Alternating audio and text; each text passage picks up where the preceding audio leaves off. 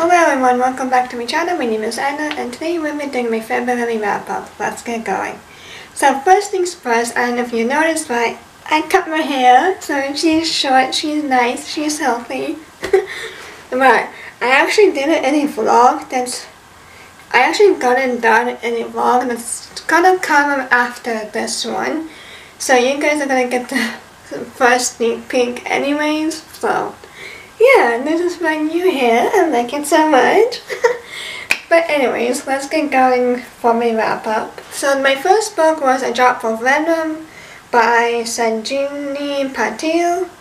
And this where Cersei goes YA in this feminist retelling of the Medusa myth steeped in Indian mythology. So I gave this a 3 stars. It was an okay book. I think Vanisha seems to be a strong character, despite the fact that she kind of started off weak, but I think her growth was really nicely done. I like how she was able to overcome challenges and how she improved herself, that she can do it and she has determination and courage.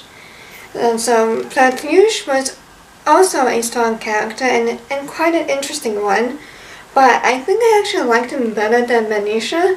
I don't think the romance was necessary since I thought it was a little too quick. There was just this one scene where I don't know what the timeline of the romance is, but it was literally love at first sight kind of thing, and they just want to get married just like that. But a lot goes on in that marriage. I'm not gonna spoil, so I don't know how to feel about the romance. But regardless, I did like how the romance, I did like how they supported each other, so I thought that was really nice. The issue, the reason that I gave 3 stars was the issue of the story is that, I know what the author was trying to do, but it was just so violent and so much the R word. I don't know if I can say it because YouTube hates those words, but it really has just too much violence in that R word, so I just felt really made the book go downhill. And honestly, it didn't really have a good balance with the story as well. But the writing style wasn't great, but I think sometimes it threw off the book just a little bit because there was supposed to, it was supposed to be a high fantasy, but it wasn't really, since it would also have descriptive clauses and an atmosphere of ancient culture. I the way how the characters were just too modern. So it didn't really match the vibe of the book itself because the characters were just too modern and they talked too modern, so it kind of threw off the book. And I also didn't think the type of dialogue was good for this kind of story, and sometimes the pacing could be off as well, but I don't think it was a bad story. It just didn't have balance between violence and non-violent stuff, so it could have been better. I do see potential, but I just wished it was balanced out more. So my next book was Let Him Burn by Camilla Cole, and this is whip smart and immersive. This Jamaican-inspired fantasy follows a God-blessed heroine who is forced to choose between saving her sister or protecting her homeland. I gave this a 3.5 stars. I don't think it was bad. It was kind of good in its own way. I did like the relationship between Fallon and Alara. I thought the sisterly relationship was really nicely done, and how they were both determined to find each other in a heartwarming way and gut-wrenching, so I really liked that a lot. I liked how the twist happened towards the end where Fallon and Ilana expected to actually betray each other for the greater good. I am not spoiling, it happens in the book, I'm not spoiling anything. And the queer representation was really the best thing ever, so I thought the author did a pretty good job of it, so. But also I feel the characters will argue quite a lot, at least that's how I feel we're constantly seeing them arguing every few pages or so, so I'm oh, that's not good. But also, I really think the world should be fleshed out more and more of war, since the plot has war itself. So, but it feels like we didn't know much about the war until literally towards the end of the book. So, I don't know, it just felt really random. So, but I did like the dragon lore. I thought that was really cool, and like the representation of it.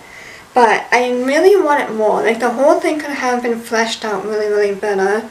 So, like it really did have potential, and it just sounded so cool and unique. So, I just really wish like it was just more fleshed out. Like I just wanted more of the dragon lore, just because it sounded so cool. But yeah, so like it was okay. I don't know if I'm gonna read a sequel. I might not. I don't know. But it wasn't a bad book, to be honest. So yeah. And my next book, it was actually for a novella challenge that I had done. It's Mysteries of Thorn Manor by Margaret Rogerson. So in this novella, Two Sorcery of Thorns, we follow Elizabeth, Nathaniel, and Silas, who must unravel the magical rat trap by keeping them inside Thorn Manor in time for the Midwinter Ball. So obviously I give it 5 stars just because it was really cute. So I know I haven't given a book 5 stars in a long time, ever since Babel I think it was, but I'm actually not counting novellas as like an actual book. So technically I still have not yet found a 5-star full-length book. So I'm not gonna count novellas, but it was still a fun read, so I'm not complaining. Like, yeah, it was really nice to go back to the world, and that I liked from the first book, which was again Sorcery of Thorns. I liked how the story had unfolded itself and the mystery as to why the Thorn Manor was acting the way it was. Like, it was just going haywire and there was like magic all over the place, so it was really quite chaotic actually. I kind of feel bad for the maid because they have this new maid and they're like, so what's happening over here? I feel bad for her, but I think she survived from the most part. She was just kind of a little bit cautious about Silas, so yeah, but I would say that she survived.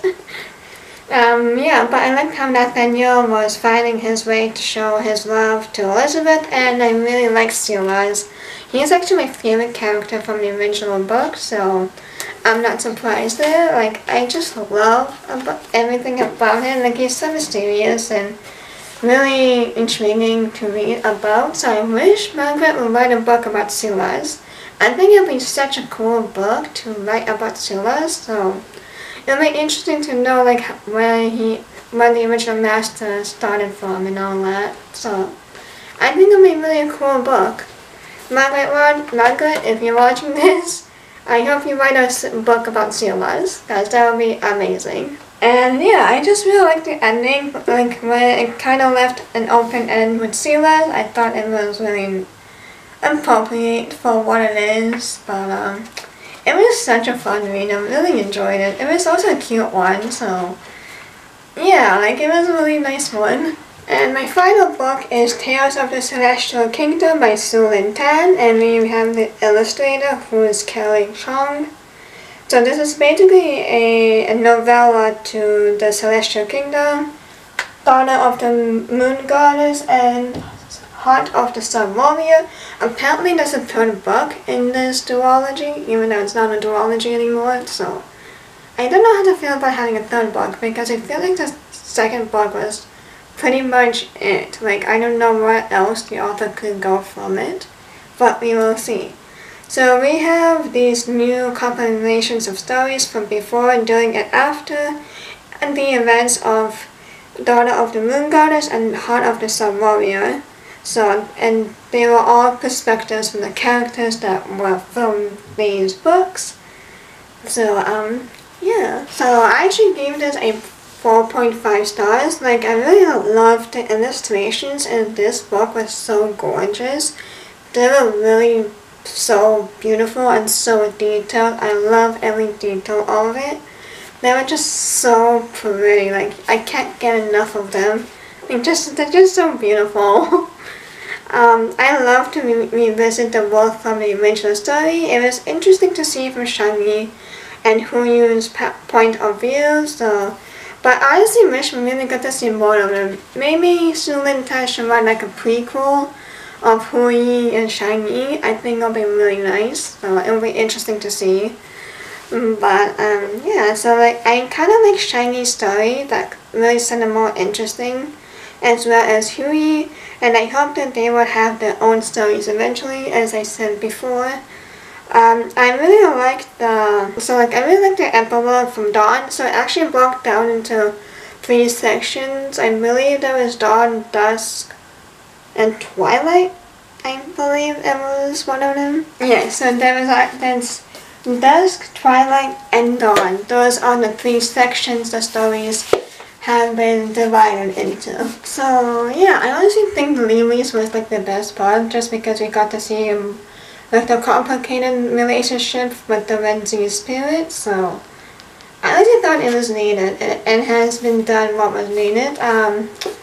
Yeah, but Xinyan's point of view was okay, especially like the epilogue. If you're really a shipper of Xinyan and Renzi, then I think that it did it justice if you're a fan of those two. But I personally like Lily, so I think Lily's story did a pretty good job of it. And my last book is The Last Final Call by Chloe Gong. So we actually have 2 books. It's when the surrounding the events are following fortune and following a familiar cast of characters from the These Violence Delights. So as I said, there were 2 books. So one of them is 4.5 stars. Like, I really liked This Foul Murderer a lot, so This Foul Murderer is 4.5 for me. Well, like, there was an actual plot and how Benedict and Marshall had to solve the crime that took place in the train. I always liked those kind of mysteries in the train. They're so fun to read. With the foul thing, this is where the 4 stars is gonna come in.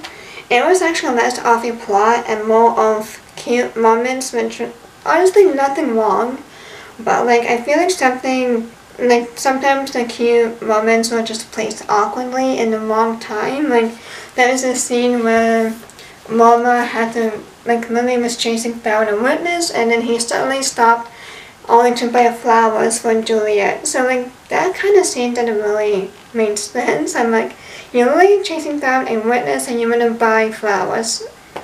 Okay. I don't know, it just felt so awkward meeting them. Like, oh, okay. But yeah, so honestly this book didn't really have much to offer compared to This Foul Murder. But if you like cute, fluffy moments, then maybe you should read This Foul Murder. And maybe you should read A Foul Thing if you like cute moments. But I really like the first one, This Foul Murder, so yeah. So those are the books I have physically read in February. I actually have read audiobooks, but again, I think I said it in my last video, I am holding them off. Just because I am doing some kind of challenge with them, so I don't want to give out everything too much, but it'll probably happen in the springtime. It's taking so long. Or even in the summer. I don't know, but I'm hoping it won't take until summer because that's going to be ridiculous. But anyways, let me know what you have read in February and please like, comment, and subscribe so you'll be notified every time I post, and I will see you in the next one. Bye!